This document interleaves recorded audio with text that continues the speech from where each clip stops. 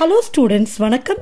P-block elements 2 இந்த சாப்டர்ல இருந்து preparation and physical properties of ammonia இந்த டாபிக் பத்தி தான் இந்த வீடியோல நம்ம டிஸ்கஸ் பண்ண போறோம். இந்த அமோனியாவோட chemical properties பத்தியும் uses பத்தியும் நெக்ஸ்ட் வீடியோல நம்ம டிஸ்கஸ் பண்ணலாம். நம்ம கெமிஸ்ட்ரி லேப்ல சில அமோனியம் சால்ட்ஸ் இருக்கும். அதில் முக்கியமாக இந்த அமோனியம் கார்பனேட் சால்ட் எடுத்து ஸ்லைட்டாக மூக்கு கிட்ட வச்சு நம்ம ஸ்மெல் பண்ணி பார்த்தோம்னா பயங்கரமாக நெடியேறும். அதாவது கண்ணிலேருந்து தண்ணி வந்துடும், இரும ஆரம்பிச்சிருவோம். ஸோ அந்த அளவுக்கு ஒரு பஞ்சன்ட் ஸ்மெல் இருக்கக்கூடிய நெடியோடு இருக்கக்கூடிய ஒரு கேஸ் நம்மளை அட்டாக் பண்ணும். அது என்ன அப்படின்னு பார்த்தீங்கன்னா அந்த அமோனியம் கார்பனேட் சால்ட்டிலிருந்து வெளிவரக்கூடிய அமோனியா கேஸ் தான். ஸோ இந்த அமோனியாவை பற்றி தான் இந்த வீடியோவில் நம்ம டிஸ்கஸ் பண்ண போகிறோம். நிக்டோஜன்ஸோட சிம்பிளஸ்ட் நிக்டோஜன் ஹைட்ரைட் எதுன்னு பார்த்தீங்கன்னா இந்த அமோனியா தான். முதல்ல இந்த அமோனியாவை எப்படி ப்ரிப்பேர் பண்ணுறது அப்படின்னு பார்க்கலாம். ஸோ ப்ரிப்பரேஷன் பார்க்குறப்ப there are 4 methods to prepare ammonia. First method என்ன அப்படின்னு பார்த்தீங்கன்னா ஹைட்ரோலிசிஸ் ஆஃப் யூரியா. இதுதான் ஃபர்ஸ்ட் மெத்தட். செகண்ட் மெத்தட் என்ன அப்படின்னு பார்த்தீங்கன்னா laboratory preparation.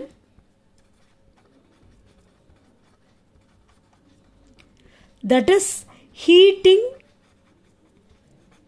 Ammonium salts with a base.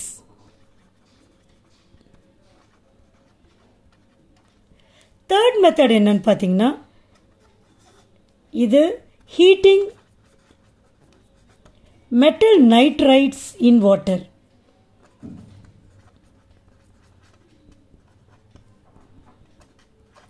With water or in water. Fourth method என்னன்னு பார்த்தீங்கன்னா industrial preparation. அப்போ large scale preparation இல்லையா? So இந்த method Haber's process. So one by one இப்போ நம்ம இந்த ப்ரிப்ரேஷனை பார்க்கலாம். யூரியாவை ஹைட்ராலிசிஸ் பண்ணுறப்ப நமக்கு அமோனியா கேஸ் கிடைக்குது. இதுக்கான ஈக்குவேஷன் நம்ம இப்போ எழுதணும். அப்போ யூரியாவோட ஃபார்முலா உங்களுக்கு தெரியணும். Which is NH2CONH2. இதுதான் யூரியா. இதை ஹைட்ராலிசிஸ் பண்ணுறோம். அப்போ என்ன ப்ராடக்ட் ஃபார்ம் ஆகுது பாருங்கள். லிசிஸ் அப்படின்னு இருக்கு. லிசிஸ்னா ஸ்பிளிட்டிங்னு அர்த்தம். ஸோ இங்கே ஒரு பாண்ட் பிரேக் ஆகும், இங்கே ஒரு பாண்ட் பிரேக் ஆகும்.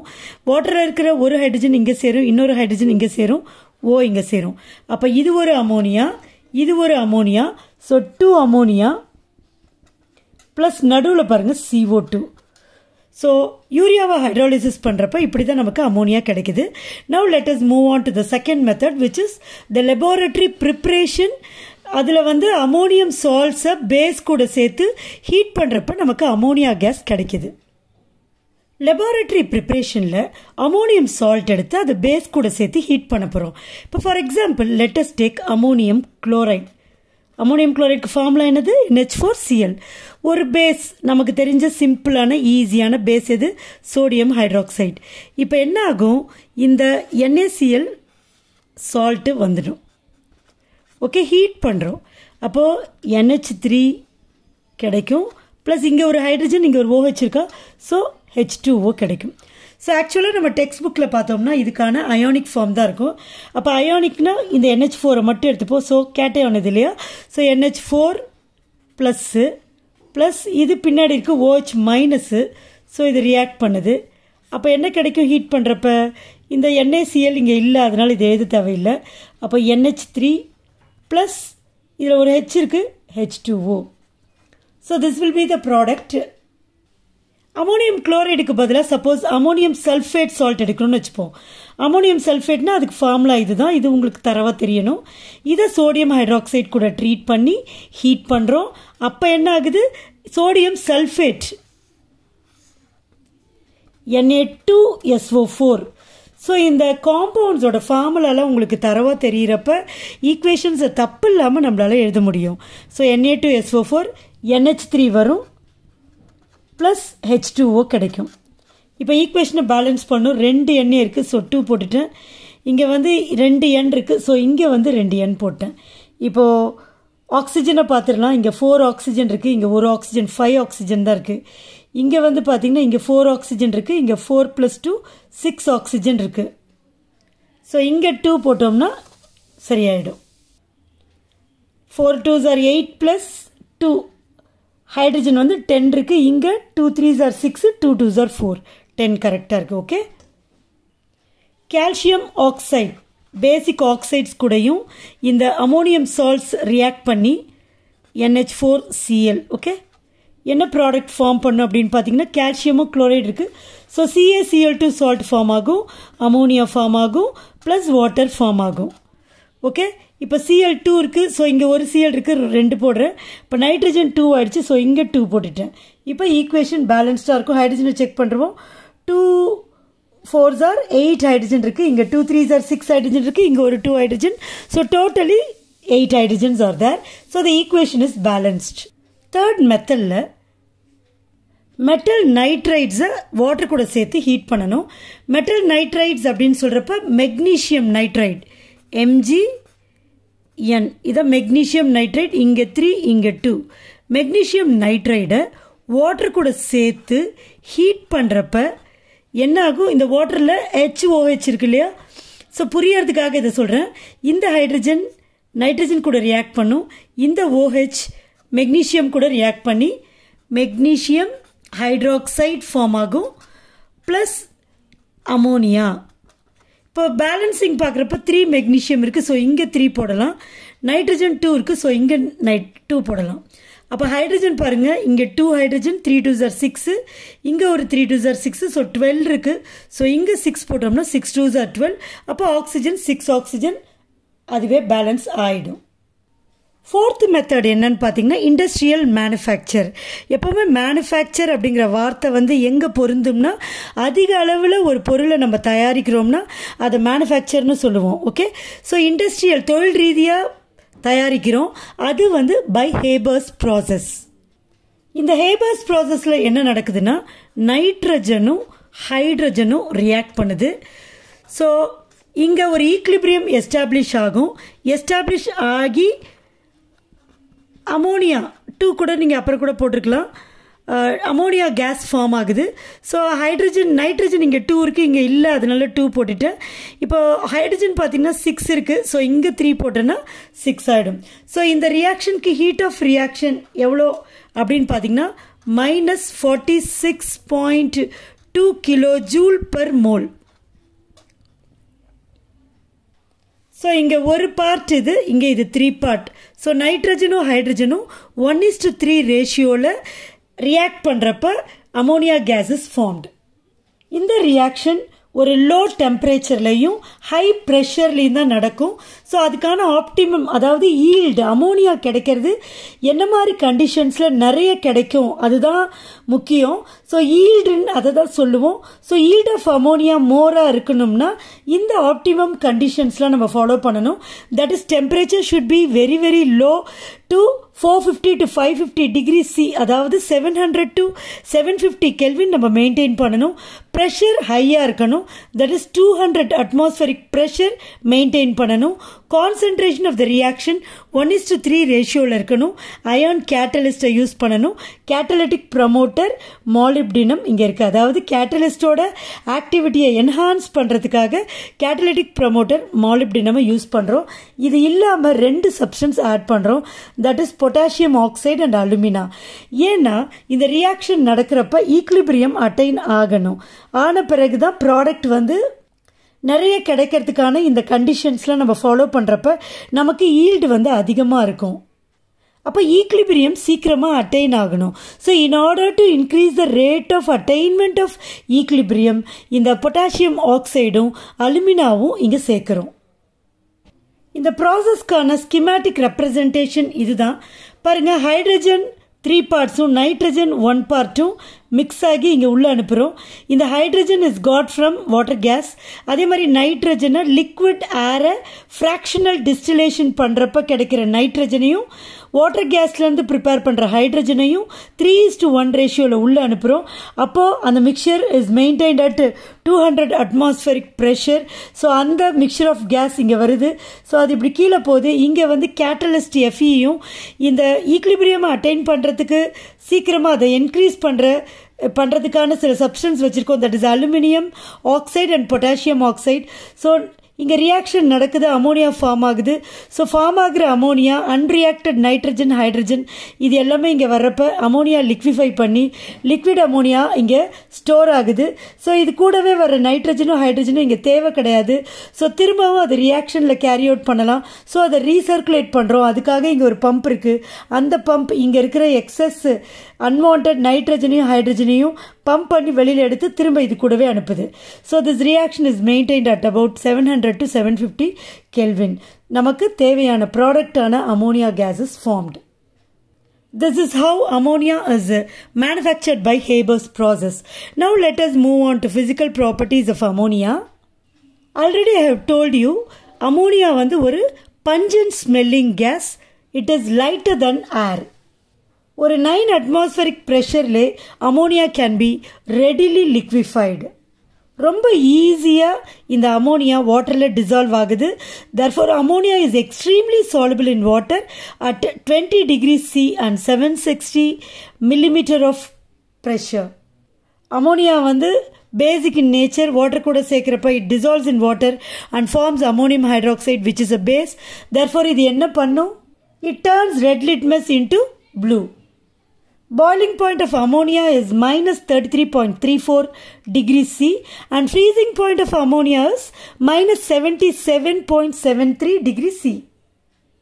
லிக்விட் அமோனியா ரெண்டு விதத்தில் வாட்டரை ரிசம்பிள் பண்ணும். ஒன்று வந்து it forms strong hydrogen bonding. வாட்டர்லையும் hydrogen bonding இருக்குது. அதே மாதிரி லிக்விட் அமோனியாலையும் ஸ்ட்ராங் ஹைட்ரஜன் பாண்டிங் இருக்குது.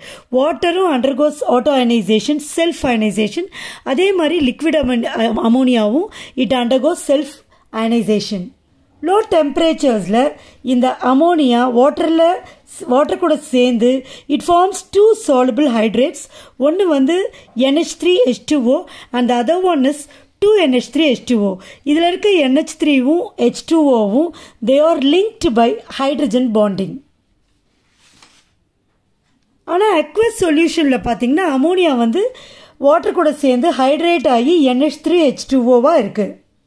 நெக்ஸ்ட் வந்து ரொம்ப முக்கியமான point, that is the டயஎலக்ட்ரிக் constant of ammonia is very very high. அதாவது 25% அமோனியா சொல்யூஷனுக்கு டயஎலக்ட்ரிக் கான்ஸ்டன்ட் எப்படி இருக்குன்னு பார்த்தீங்கன்னா 31.6 இருக்குது. நமக்கு எல்லாருக்குமே தெரியும் டயஎலக்ட்ரிக் constant of water is very very high. அதனால தான் அது ஒரு குட் அயனைசிங் சால்வெண்ட்டாக இருக்குது. அமோனியாவோட டயஎலக்ட்ரிக் கான்ஸ்டன்ட்டும் கன்சிடரபிளி ஹையாக இருக்கிறதுனால it also acts as a good ionizing solvent like water. இப்போ டயஎலக்ட்ரிக் கான்ஸ்டன்ட் அதிகமாக இருந்தால் ஒரு நல்ல அயோனைசிங் சால்வெண்ட்டாக இருக்குன்னு சொல்கிறோம். அப்போ ரெண்டுத்துக்கும் உள்ள என்ன ரிலேஷன்ஷிப் என்ன அப்படின்னு பார்த்தோம்னா, டயஎலக்ட்ரிக் கான்ஸ்டன்ட் அதிகமாக ஒரு சப்ஸ்டன்ஸ்க்கு இருக்குன்னா, ஓகே, லைக் இந்த மாதிரி சால்வெண்ட்டுக்கு, அப்போ என்ன இருக்குன்னா இதுக்கு மோர் பொலாரிட்டி இருக்குன்னு அர்த்தம். பொலாரிட்டினா அந்த சார்ஜ் செப்பரேஷன், பாசிட்டிவ் நெகட்டிவ். அப்போ இதனால் சால்ட்டை அதிக அளவில் கரைய வைக்கக்கூடிய தன்மை எந்த சப்ஸ்டன்ஸ்க்கு டயஎலக்ட்ரிக் கான்ஸ்டன்ட் அதிகமாக இருக்கோ அதுக்கு அந்த சால்வெண்ட்டுக்கு வந்துடும். ஓகே, அப்போ அங்கே என்ன நடக்குது அப்படின்னு பார்த்தீங்கன்னா, இந்த சால்ட் இருக்கு இல்லையா, சால்ட் வந்து அயான்ஸாக தான் இருக்கும். இப்போ for example sodium குளோரைடே எடுத்துப்போமே, NaCl Na+Cl- இருக்கும். பட் இது ரெண்டும் வந்து they are held together by strong electrostatic force of attraction. Because இதுக்கு வந்து பாசிட்டிவ் சார்ஜ் இருக்குது, இதுக்கு வந்து நெகட்டிவ் சார்ஜ் இருக்குது. இப்போது டயஎலக்ட்ரிக் கான்ஸ்டன்ட் அதிகமாக இருக்கிற வாட்டர் பார்த்தீங்கன்னா, இப்போ நான் வாட்டரை வச்சு சொல்கிறேன். ஸோ இந்த வாட்டர் என்ன பண்ணுன்னா இந்த எலக்ட்ரோஸ்டாட்டிக் ஃபோர்ஸ் ஆஃப் அட்ராக்ஷனை மினிமைஸ் பண்ணும்,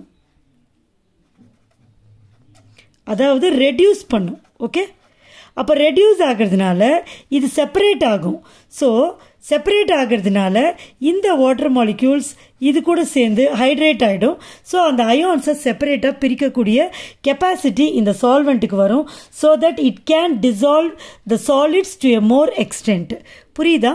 ஸோ அதே மாதிரி தான் அமோனியாலையும் அமோனியாவோட டயலெக்ட்ரிக் கான்ஸ்டன்ட் அதிகமாக இருக்கிறதுனால அதுக்கு இந்த அயானிக் சாலிட்ஸில் இருக்கிற சார்ஜை ஸ்டெபிளைஸ் பண்ணுறதுக்கான டெண்டன்சி அதிகமாக இருக்கும். Why? Because its dielectric constant is high. Therefore, it can act as a good solvent by separating the ions. Water மாதிரியே லிக்விட் அமோனியாவும் அண்டர்கோஸ் ஆட்டோ அயனைசேஷன் அப்படின்னு சொல்லுவோம். இப்போ ஃபஸ்ட்டு வாட்டரில் பார்ப்போம். H2O வந்து இன்னொரு H2O கூட சேர்றப்ப ஒரு H2O வந்து நீங்கள் பிரிச்சிருங்க, H + OH-. அப்போது இந்த வாட்டர் மாலிக்யூல் இந்த புரோட்டானை அக்செப்ட் பண்ணிக்கும். புரோட்டானை அக்செப்ட் பண்ணிச்சுன்னா அது வந்து பேஸ். ஓகே, இந்த வாட்டர் மாலிக்யூல் புரோட்டானை கொடுக்குது, தேர்ஃபோர் அது வந்து ஆசிட். அதனால் இதை தான் வந்து ஒரு சப்ஸ்டன்ஸ்னால ஆசிடாகவும் ஆக்ட் பண்ண முடியும், பேஸாகவும் ஆக்ட் பண்ண முடியும்னா அதை வந்து ஆம்ஃபோடெரிக் நேச்சர்னு சொல்லுவாங்க. So water is ஆம்ஃபோடெரிக் in nature because it can act as acid R base by donating and accepting electron. இப்போ இது வந்து H2O வந்து H+ கொடுத்துருது இல்லையா? அப்போ H+ போச்சுன்னா மிச்சம் இங்கே என்ன இருக்குது? OH- ப்ளஸ் இந்த H2O என்ன பண்ணுது? இந்த H+ வாங்கிக்குது இல்லையா?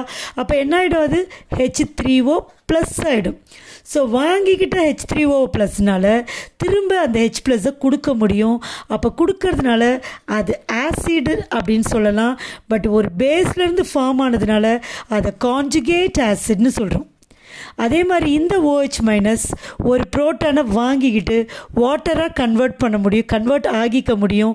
ஸோ இது புரோட்டானை அக்செப்ட் பண்ணுறதுனால இது வந்து பேஸு. சின்ஸ் இது ஒரு ஆசிட்லேருந்து ஃபார்ம் ஆனதுனால இது ஒரு கான்ஜுகேட் பேஸ். ஸோ இதே மாதிரி தான் அமோனியாவில் பார்த்திங்கன்னா 2 அமோனியாவை நம்ம எடுத்துப்போம், NH3 + NH3. இதில் ஒரு NH3யை பிரிச்சிருவோம், NH2 - H+. ஸோ இது ரெண்டுத்தையும் சேர்த்திங்கன்னா இந்த NH3 கிடச்சிரும். பாருங்கள், ஒரு NH3 H+ கொடுத்துட்டு NH2- ஆயிடுச்சு. ஸோ இது H+ கொடுத்துச்சு இல்லை? அப்போ இந்த அமோனியா வந்து என்னவா ஆக்ட் பண்ணுது? ஆசிடாக ஆக்ட் பண்ணுது. Because it has donated protons. அப்போ இந்த ப்ரோட்டானை யார் வாங்கிக்கிறா? இந்த அமோனியா வாங்கிக்கும். அப்போ அது என்னவாயிடும்? NH3 H+ வாங்கிட்டு NH4+ ஆகிடும். ஸோ இது வாங்கின இதுக்கிட்ட H+ அதிகமாக இருக்குல்ல, தேர்ஃபோர் இதால் H+ டொனேட் பண்ண முடியும். தேர்ஃபோர் இது ஒரு ஆசிட். இந்த H+ இதால் அக்செப்ட் பண்ணிக்க முடியும். தேர்ஃபோர் இது பேஸ். பட் இவங்க தான் ஆசிட் பேஸு. ஸோ இதிலேருந்து ஃபார்ம் ஆன ஆசிட் பேஸ், அதனால இது ஒரு கான்ஜுகேட் பேஸ், இது conjugate acid. So ammonia auto ionisation undergo ஆகுது. ஸோ இதுக்கான கான்ஸ்டன்ட் அயனைசேஷன் கான்ஸ்டன்ட் வேல்யூ பார்த்தீங்கன்னா அட் -50°C எப்படி இருக்குது அப்படின்னு பார்த்தீங்கன்னா, இந்த அயான்ஸை ப்ராடக்ட்ஸ் ரெண்டுத்தையுமே நம்ம அதோட கான்சன்ட்ரேஷனை NH4+ into NH2-. So this is approximately equal to 10⁻⁻30. Whereas வாட்டருக்கு எப்படி இருக்கு? K is equal to H3O+ ionic product of water, OH-. Okay, இது வந்து ionic product of ammonia. This is approximately equal to 10⁻⁻14. So these are the physical properties of ammonia.